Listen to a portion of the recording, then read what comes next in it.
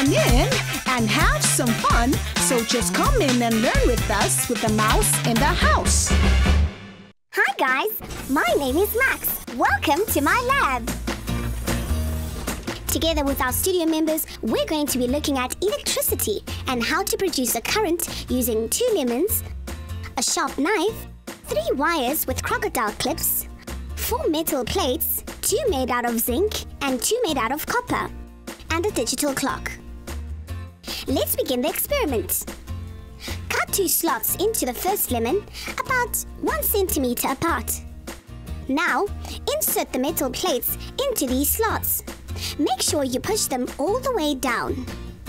Now we do the same with the second lemon. Connect the crocodile clips to the zinc plates of the first lemon, to the copper plates of the second lemon. The red positive wire connects to the copper, and the black negative wire connects to the zinc. Now connect the digital clock to the open ends and see the electricity current flow.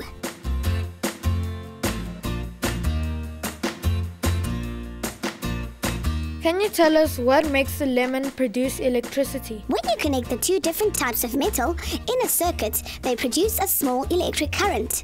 The lemon does not produce any electricity itself. Instead, the juice in the lemon acts as an electrolyte, which allows the current to flow. If you use other metal, can you maybe perhaps shock yourself? No, the amount of current and voltage produced is very small.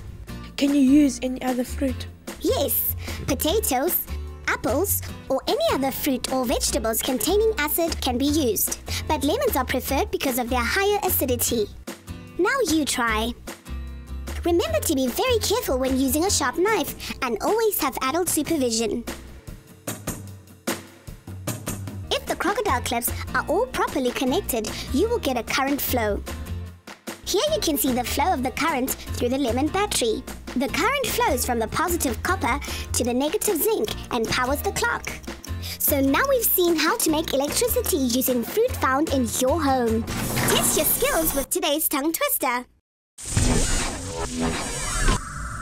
Fat frogs flying past fast. Fat frogs flying past fast. See if you can make any more shocking discoveries when you experiment with electricity. Well, that was another great experiment. See you later.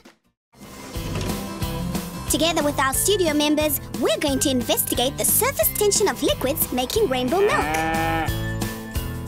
Use the experiment to amaze your friends and uncover the secrets of soap. We will need milk, a flat dish, 3 different food colorings, a dropper, and dishwashing liquid. Let's begin the experiment. Pour the milk into the dish and add a few drops of each of the food colorings to the milk. Take a toothpick and dip it into the dishwashing liquid and then place it into the center of the milk. Wait and see what happens. Look at that! Check out the colors. Since milk is mostly water, it has surface tension like water. The drops of food coloring floating on the surface tend to stay put. Liquid soap breaks down the surface tension between the water molecules and allows the color to move through the milk. Look at that! Can you use any other liquid besides milk? Yes, any water-based solutions will work. What will happen if you put more drops of food coloring? You will get more colors and shapes. Experiment and see what happens. Why do you have to put the toothpick in the middle? You can put the toothpick in any other position. Try that and see what color patterns you can make. So pour the milk into the dish and add a few drops of each of the food colorings onto the milk. Remember, don't stir. Take a toothpick and dip it into the dishwashing liquid and then put it in the center of the milk. Now remember, you cannot drink the rainbow milk due to the dishwashing liquid used in the activity.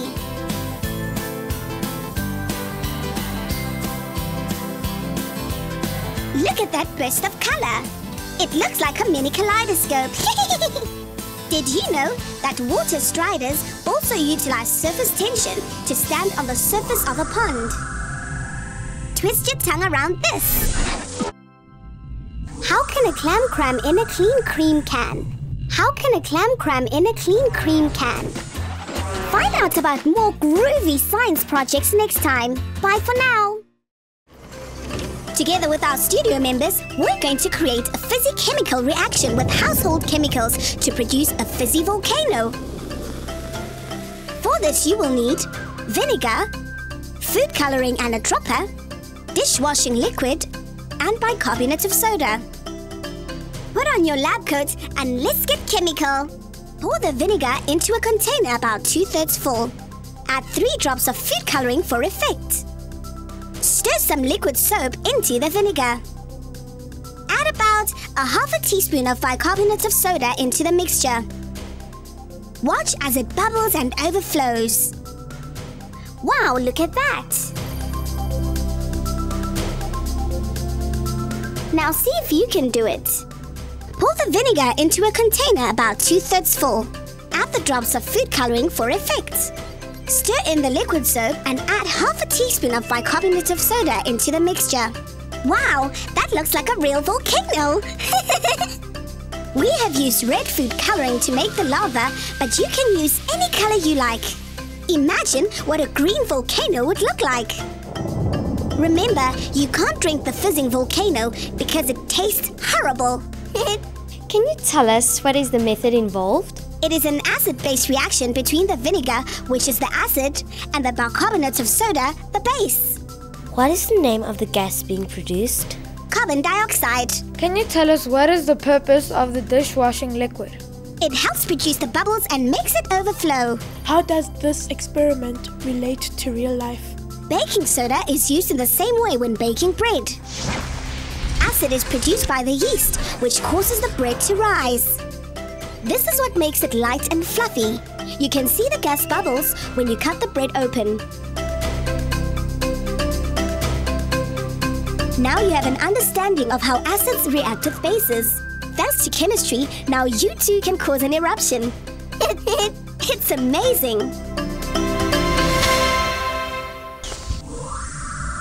Let's have more fun with a new tongue twister. Can you can a can as a can a can can a can? Can you can a can as a can a can can a can? And that's what science experiments are all about.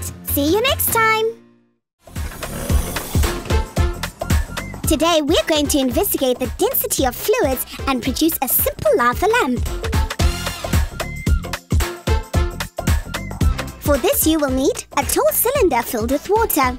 At home you can use a tall glass, food coloring and a dropper, cooking oil and table salt. Let's begin the experiment. Add the food coloring to the water for effect. Pour the oil into the glass of water. See, the oil is less dense than the water and it floats to the top. By sprinkling some salt over the top, you will be increasing the density of the oil, causing it to sink to the bottom.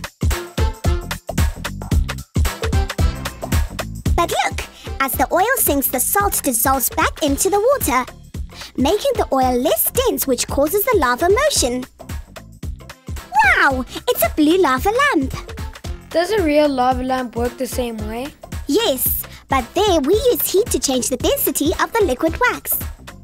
Just like my giant lava lamp in my lab. Will the experiment still work if we use sugar? Yes, it will work with anything that dissolves easily. Wow, let's take a look at the red lava lamp. That's so cool. Now, have a try yourself. Pour the food coloring into the water for effect.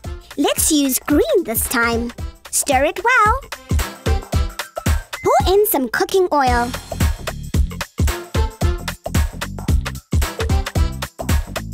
And sprinkle some salt over the top.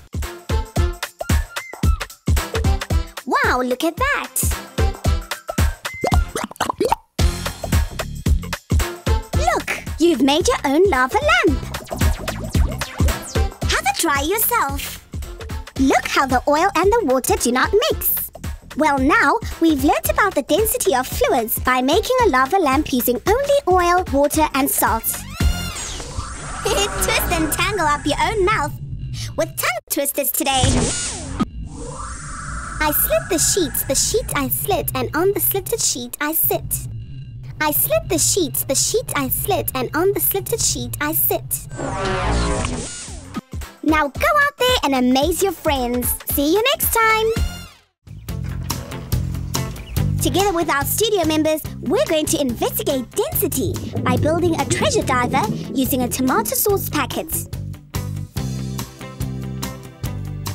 For this, you will only need two things: a 2-liter cold drink bottle filled with water and a tomato sauce packet. Let's begin the experiment.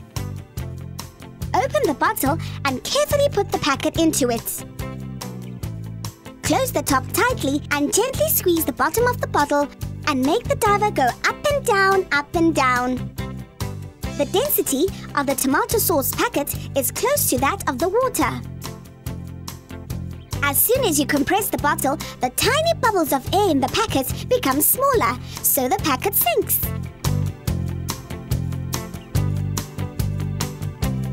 It takes a lot of strength to squeeze the big bottle, so why don't you try a smaller bottle first? So all we need to do now is put the packet in the bottle filled with water and close the lid tightly. Now squeeze! Let's see how deep your treasure diver can go. Come on, you need to squeeze. Now you can imagine diving deep underwater and hunting for treasure. Where is this principle found in real life? A submarine works in the same way. When it needs to rise to the surface, compressed air is released inside the submarine and it becomes lighter than water. Can we use a vinegar sachet instead of tomato sauce? Yes, you can. Let's all try together to squeeze the big bottle. You will need all your friends to make the diver reach the bottom. So now you've seen how to build your own treasure diver.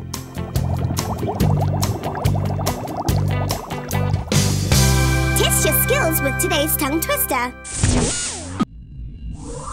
Sam's shop stocks short spotted socks. Sam's shop stocks short spotted socks. Well, that was another great experiment. Bon voyage! Today, we're going to be the weatherman and predict the weather by making your own barometer. For this experiment, we will need a large empty jar, a balloon, a pair of scissors, glue, a long and short stick, a cork, a piece of cardboard, and a marker. Let's begin the experiment. Cut off the top of the balloon just below the neck and stretch it over the open mouth of the jar. Dab the glue in the center of the balloon and stick the end of the long stick to it. Take a piece of cardboard and stick it to the short stick and push it into the cork. Take a marker and measure the current height of the stick. Wait for a few seconds. If the air is warm, the pressure will increase and it pushes down on the balloon, moving the stick up. But if the air pressure is low or when it's going to rain, the stick drops too. Here, we are warming up the air inside the jar to simulate a drop in air pressure. What is a barometer? A barometer measures air pressure and helps to predict weather. If the air pressure drops, it usually means that rain is on the way. So you should take an umbrella if you go out. When the air pressure is high, it usually means that the weather is hot and dry and a good day for the beach. What causes air pressure to change? Heat causes pressure to change. Just like a hot air balloon rises because the hot air that fills the balloon is less dense than the air around it and the balloon goes up. Now you try. Cut the neck of the balloon off and stretch it over the jar. Put some glue onto the balloon and attach the stick onto it. Wait a few seconds for it to dry. Mark off the height of the stick on your piece of cardboard, and now you can record changes in air pressure and prepare for a sunny or rainy day. So now you've seen how to build your own barometer. Test your skills with today's tongue twister. Stupid superstition. Stupid superstition. Find out about more groovy science projects next time. Bye for now. Make your own ooey gooey glob. By investigating the properties of matter, you can make your own Martian mud. How about that?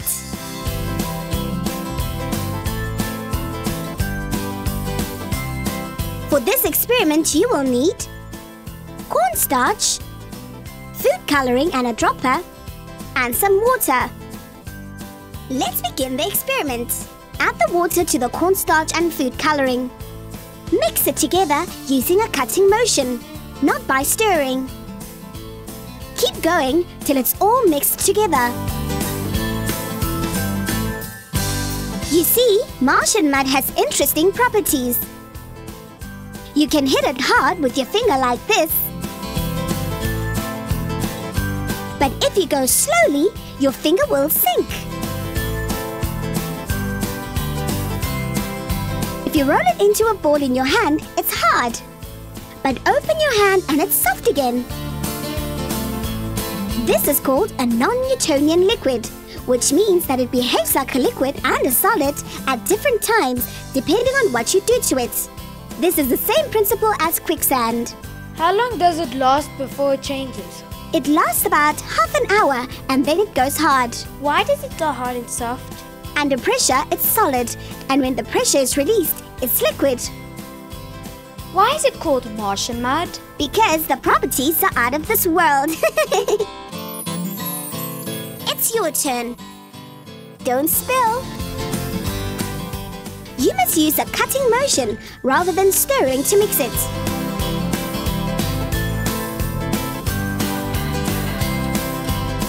Your finger bounces when you hit it quickly, and it sinks when you push your finger in slowly.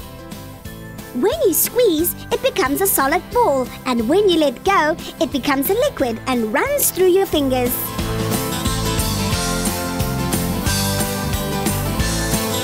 So now that we have seen what the properties of a non-Newtonian liquid are, you can imagine what it's like to play with mud on Mars.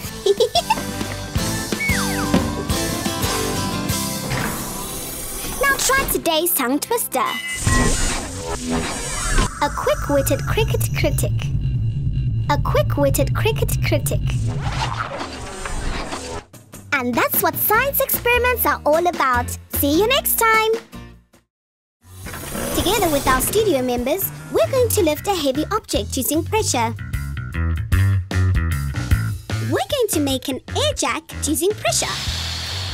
For this experiment, you will need a black garbage bag, a hose pipe, rubber bands, a big wooden board, and some blocks of wood for spaces. Let's have fun with the next activity. Cut a small hole in the bag and tie it to the hose pipe using the rubber bands.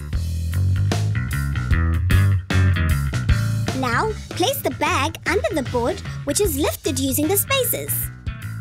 Now I need a volunteer to stand on the board.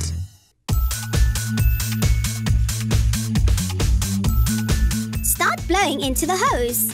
Remember to hold the opening tight so as not to let the air escape. Wow! See what happens. It's your turn. Secure the pipe into the plastic bag by tying it closed with an elastic band. Place the wooden board over the bag. Now get one of your friends to stand on the board and begin blowing.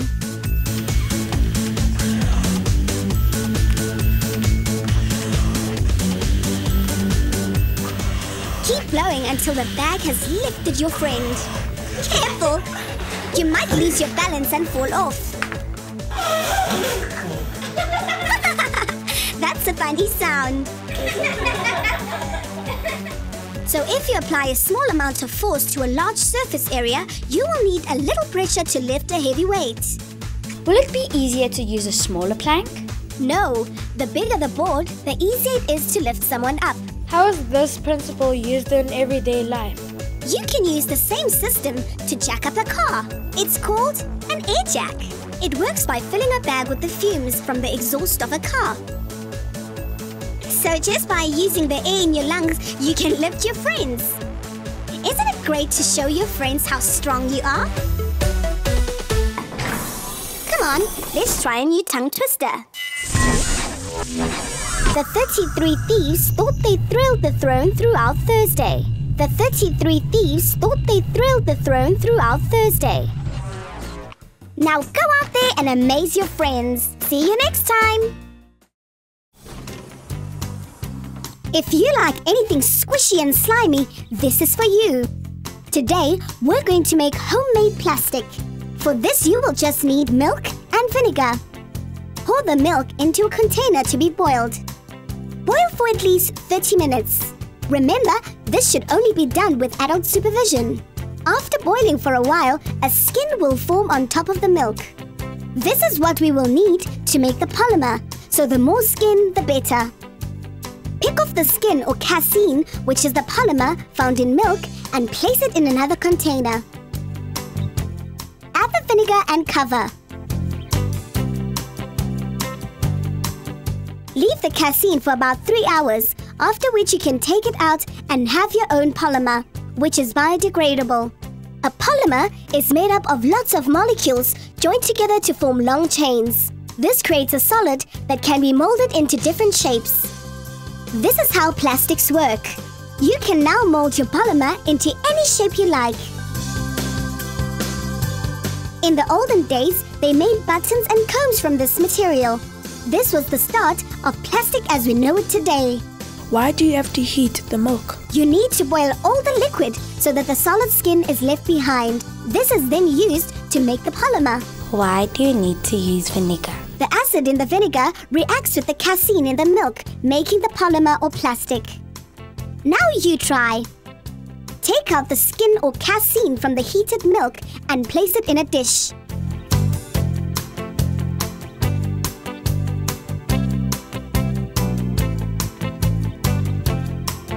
Add the vinegar and leave it standing for about 3 hours.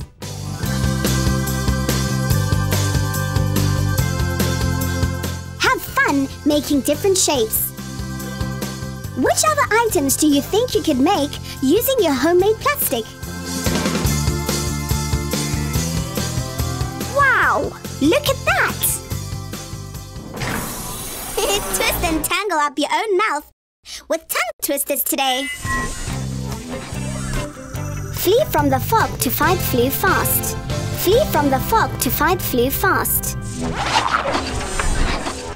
Find out about more groovy science projects next time. Bye for now.